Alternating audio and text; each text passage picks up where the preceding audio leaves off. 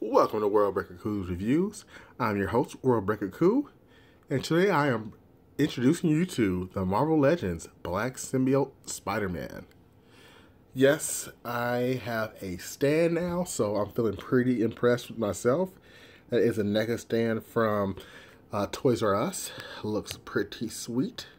Yes, it does, even though it's not the review. Sorry. And we are showcasing this Spider-Man in a nice little pose. That's pretty sweet, right?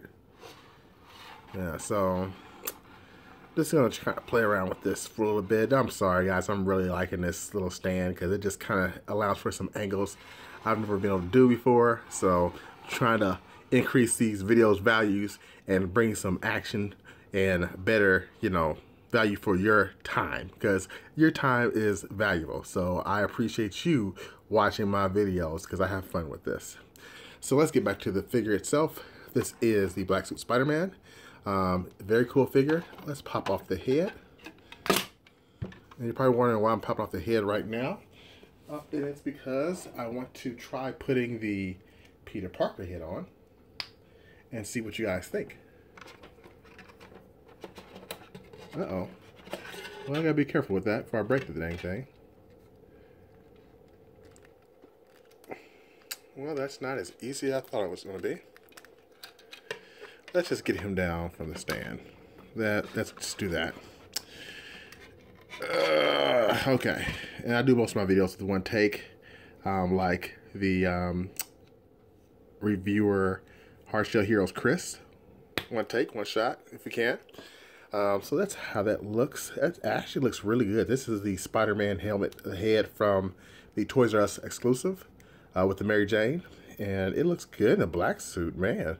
I might have to buy another one of these and kind of customize like a symbiote, strain come around. But yeah, this figure is very nice. I love this Spider-Man suit more than any other standard ones for Peter Parker because it just looks that good. I don't like this figure, with that said, because it has some very troubling problems, which you can see me trying to get this arm down. For whatever reason, the black suited Spider-Man has varying degrees of QC issues when it came to this figure. This is actually my third one. The other two had to go back because I could not get the arms to go down. So you can see where it's supposed to just go down, but it makes a shoulder kind of really come out. So it's very hard to kind of get that going the right way. But alas, I still got it. And there's Spider-Man looking kind of weird. I like this pose right here. This is my favorite one. Making him, because he looks so angry. This is why I really like this figure. Even though the figure has QC issues, it still looks great. But man, these poses, I mean, does that not look angry? And then you lift him up like that, with this. Oh yeah, he looks really angry right there. He looks pissed. So all in all, this is a great figure as far as aesthetics, but it does kind of it's a little hindered with the items it comes with. It only comes with wall crawling hands, and it does not come with the web shooting hands for obvious reasons. And if you don't know, the webs come out of the suit up here. So Symbiote Spider-Man does not need to have web shooters because the suit makes the webbing. So a little fun fact there.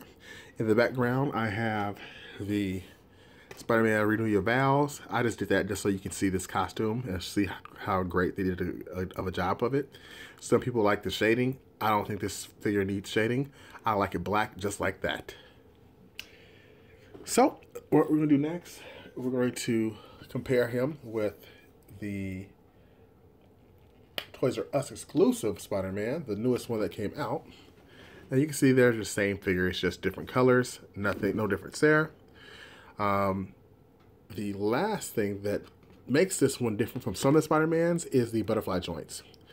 Again, I do like the butterfly joints, but this one has problems because of the butterfly joints, but I think all of the Spider-Man should have butterfly joints because it just makes him so much more aggressive. Look at that. Now, we must do the comparison with our current champion, whose days are numbered. It might be today. We have the Mary Jane. Again, I always do a close-up on the face with this Mary Jane so you can just remember how good it looks. Is she better than this Spider-Man? Yes, she is. You probably knew that already coming on because, again, this is the same Spider-Man as this one over here. It's just different colors. So there's really no way this Spider-Man figure can beat her out, in my opinion. So she's still the champion. Congrats, Mary Jane. But do I recommend this figure? Yes. This figure comes in, there are 2 of these per case, so it should not be too hard to find this guy. But you may have to go through several of these just to get one without a lot of problems with the paint apps. Mine's pretty good, but you can see there's some imperfections there. And I went through a lot that had much worse. So keep that in mind. But the last part is just making sure that none of them break, because the first one had the worst problem. As soon as I moved the arm down, it broke. The second one was very close to breaking, so this is the best one I got out of 3. This is much longer than I normally do. I appreciate you again for taking the time to watch this video. If you like it, please give me a like and a comment. Give me a like. And if you have any comments, please, I love watching them and seeing them. Please leave me a comment in the comment section. Until next time, peace. Thanks for watching.